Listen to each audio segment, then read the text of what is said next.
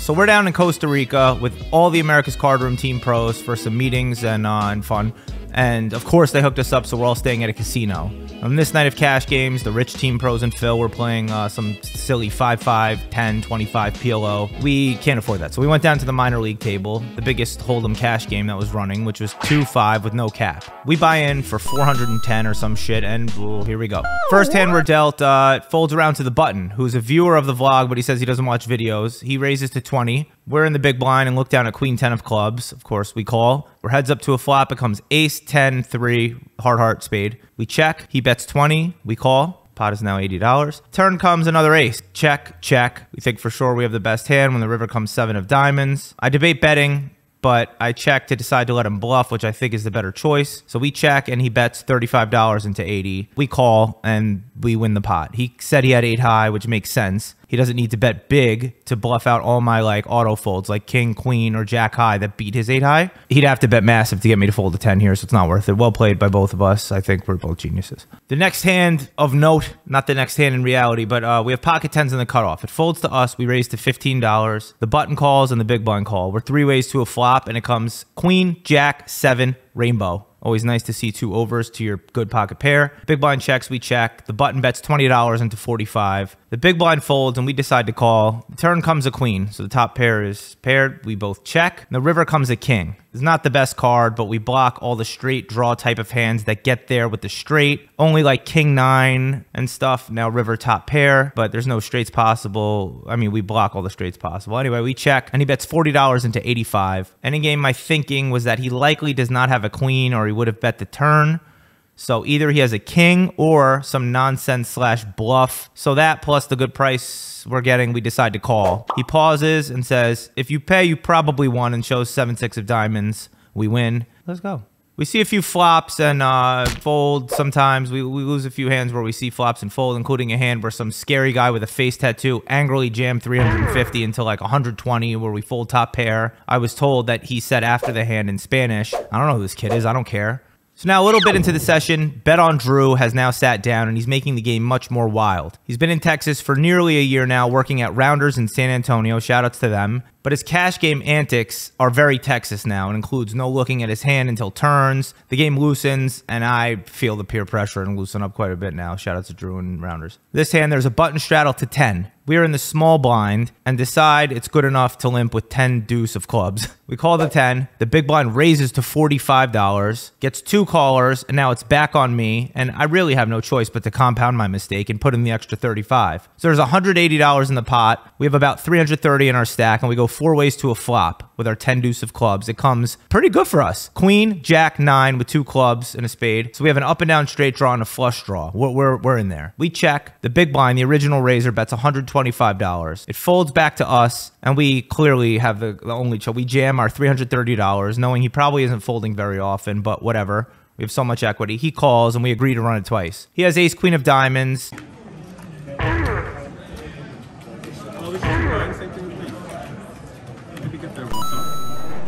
We lose the first board, but bink a flush on the second. So we chop, win a little, and get a hand for the vlog. Let's fucking go. So still influenced by Drew's degeneracy mode. In this hand, we get ourselves into pre-flop trouble yet again. Drew opens to 15 under the gun. The low jack calls, and we look down at 9-5 of clubs in the hijack. I mean, this is a premium in Texas poker mode, so we definitely call. The button calls, and then John Party tries to fuck it up for all of us. He 3-bets to $80 from the big blind. Drew folds, the low jack calls. We gotta call, you know, I mean, what do you want me to do? Not compound my mistake again? The button calls. So we're 4 ways to a flop in a 3-bet pot with 240 in the middle with, with 9-5 of clubs. The flop comes 10, 9, 4 with 2 clubs and a spade. I don't think ever in my life a pair plus flush draw are we not trying to get it all in. Anyway, John Party checks. The low jack bets 175 and we jam $350. It folds back to the low jack and he calls. So we're all in at risk again. He agrees to run it twice and shows he has top pair with no club. So he has jack 10 off and we have 9-5 of clubs. Pause the video here if you'd like to guess the odds we have. In the meantime, you can sign up for America's Card Room and use sign up code GAMBLER and, you know, play some sick online tournaments in the United States. If you guessed 50.1%, you cheated because that's right. We have a massive 0.2% edge in this flip with our flush drawn pair. $960 pot. Let's win, running it twice.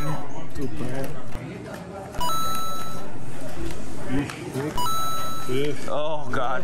On the first board, we turn a 5 for 2 pair. And on the second board, we hit a flush. We scoop the 960. Yay. The next hand of note. Drew raises to $20 in the cutoff. The button flats, and we're in the big blind with Jack 6 of hearts. We call. We're 3 ways to a flop, 60 bucks in the middle. And it comes King, Queen, 6. 1 heart, 2 clubs. We check. Drew bets $20, and the button calls. And we degen call because all 3 of us are like 180 big blinds deep. And so I figure it's worth binking 2 pair, trips, or a backdoor flush because of the implied odds. Maybe a fold, but Drew's being wild. Who the hell knows? Anyway, so 3 ways to the turn. 120 in the middle. It's a king. So the top pair pairs. It checks around. Now the river comes in 8. And on the river, I'm thinking it's unlikely either of them have a king because all of the draws available on the flop that they wouldn't let the other people draw for free with trips. So given I think neither of them will likely have a king and I lose to ace highs, I should bluff. I bet 125 and they both fold. Drew announces he would have bluffed if I did not. I think this is a dumb bet size because I could have folded out under pairs to the queen or ace highs for cheaper. And maybe I didn't bet enough to get a queen to fold. So maybe it's just a mistake size, but the choice to bluff, whatever, but fuck you. We win. Next hand, John Party straddles, regular style, under the gun for $10. Drew calls, now the real under the gun for $10. And it folds to us in the cutoff. We have pocket 6s. And we raise a little small, probably $35. Folds to the small blind, who min clicks it to $70. John and Drew both fold. And still being like 900 deep with 160 in the middle, it's definitely worth it to set mine, I reckon.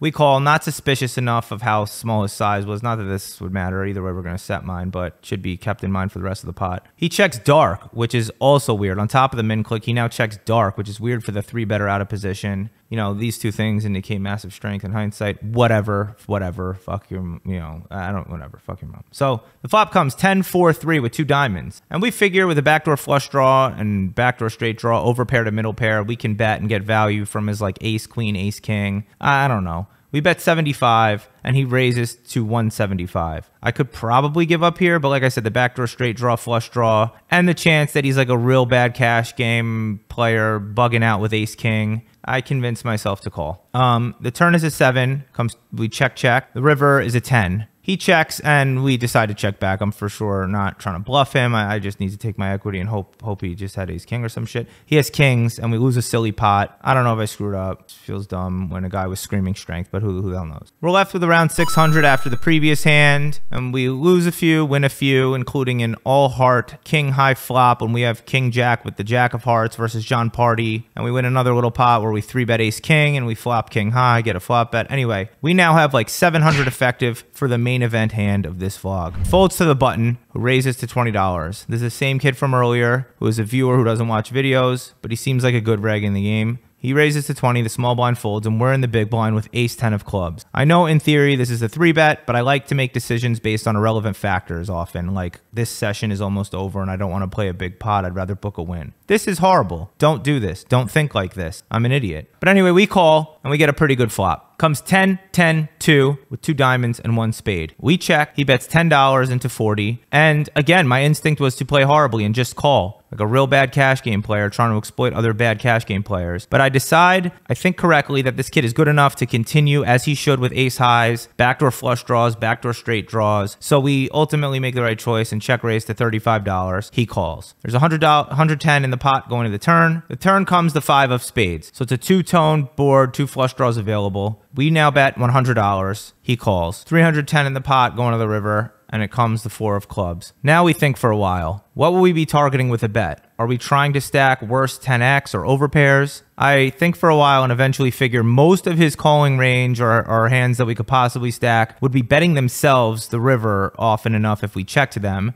And also I think there's a chance he may spaz out versus what looks like we've given up on a missed flush draw. I don't really know, but we check and he's tanking and I instantly kind of regret it. I'm like, oh, I should have gone for value, get whatever to call. Pocket 8, all types of shit that he's not going to bet with that he would call. But he tanks so long, the table is getting restless. And eventually, he jams my 540 effective into the $310 pot. But before I tell you what happens, let's go to Cash Game Wizard, fellow ACR team pro, and now YouTuber Rob Kuhn to get his take on how the hand was played so far. All right, Depaulo, let's go ahead and review the hand that you sent me. The button raises to 4x to $20. You decide to flat with the ace-10 suited, which is not a thing. You're supposed to be pure 3-betting this, especially off 150 big blinds effective. These hands play extremely well the deeper you are. Say you're 40 big blinds effective, you probably want to be 3-betting this as much. Anyway, the flop comes 10-10 deuce, miracle flop, and you go for the check raise. This is fairly standard. You're supposed to lean more check call, but I think in live poker it's probably better to check raise, especially with the flush draw out there. On the 5 turn, this is where you kind of lose me here because you decide to bet, what is this, over pot, something like that.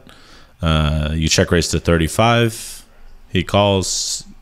Yeah, okay, so around pot you bet.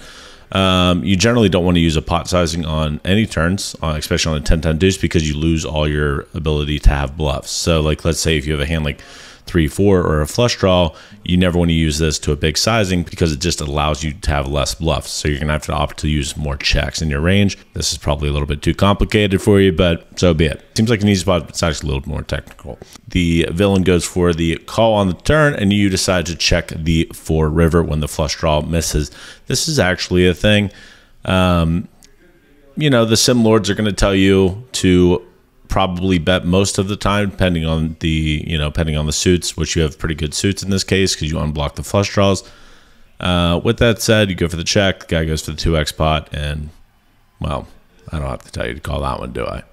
Anyway, well played, sort of. You played the hand, I guess. That was poker. I'm out of here.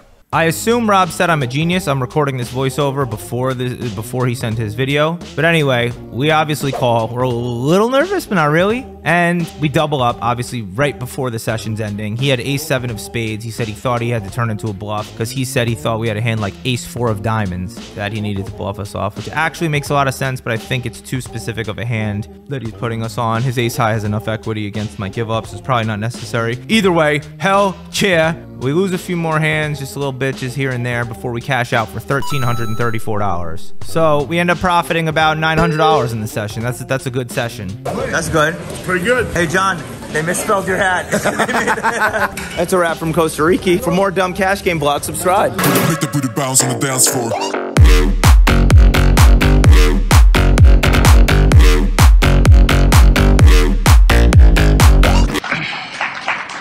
Now, he doesn't deserve any applause. He called with King Jack.